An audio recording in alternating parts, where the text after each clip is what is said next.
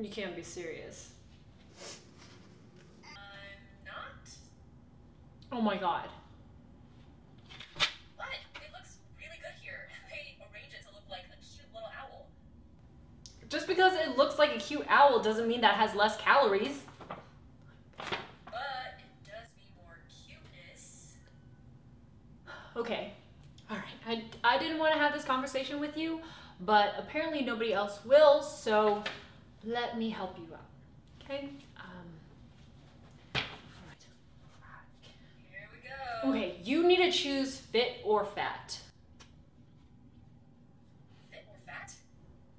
Your wedding is coming up in 8 months, which means that your first fitting is in 5 months, so you need to choose fit or fat. You can't do both. I'm not really following. One cute looking salad isn't going to make me fat.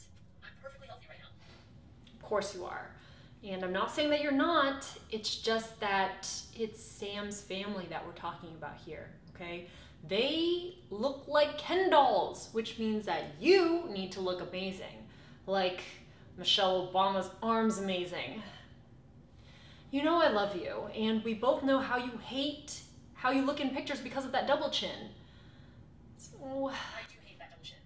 Why do you say more fat? well, you could go the opposite route.